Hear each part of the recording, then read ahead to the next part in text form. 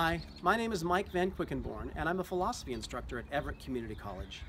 I've come to this baseball field because it will help to set the scene for a story that took place in Ellensburg in the year 2008.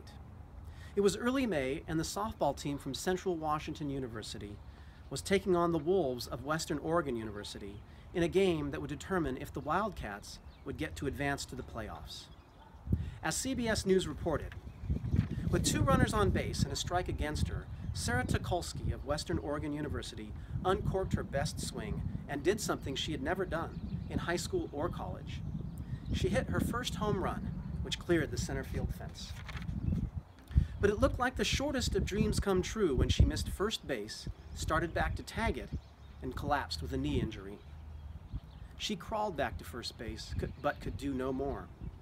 The first base coach said she would be called out if her teammates tried to help her. Or the umpire said a pinch runner could be called in and the homer would count as just a single. Then, members of the Central Washington University softball team stunned their home crowd in Ellensburg by carrying Tucholsky around the bases, so the 3-run homer would count, an act that contributed to their own elimination from the playoffs. Central Washington first baseman Mallory Holtman, the all-time home run leader in the Great Northwest Athletic Conference, asked the umpire if she and her teammates could help Tucholsky. The umpire said there was no rule against it. So Holtman and shortstop Liz Wallace put their arms under Tucholsky's legs, and she put her arms over their shoulders. The 3 headed around the base paths, stopping to let Tucholsky touch each base with her good leg. Holtman was interviewed for CBS News' Early Show, where she said, "It was the right thing to do. She'd hit it over the fence. She deserved the home run.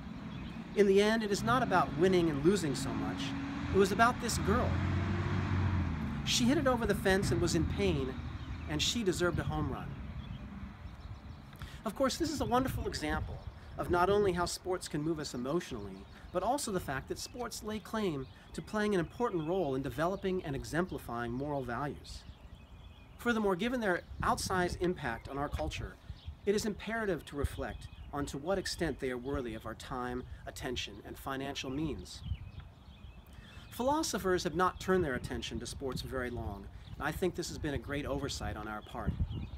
It is clear that every year in the United States alone, hundreds of billions of dollars and countless hours are spent viewing, discussing, and participating in sports.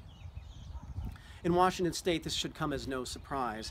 From the Seahawks to the Sounders to the Mariners, from skiers to runners to bicyclists, and yes, including people playing Xbox, we like to view and participate in a wide variety of sports. In my talk for the Humanities Washington Speakers Bureau, entitled "From the Seahawks to Xbox on the Moral Value of Sports," I will be considering several morally important questions raised by our participation in and viewing of sports. For example, given the fact that sports are revered more than games in our culture, what is it that makes something a sport in the first place? Is competition more helpful or harmful? In an era dominated by scandals involving performance-enhancing drugs, should they continue to be banned in athletics? Are some sports more admirable than others? Is being a fan a good thing? Well, I do not have definitive answers to any of these questions. In the end, I will argue that sports, and more specifically, participation in sports, offers us an important avenue for experiencing our full humanity. I hope to have stimulating discussions of each of these questions and issues with you in the near future. Thank you.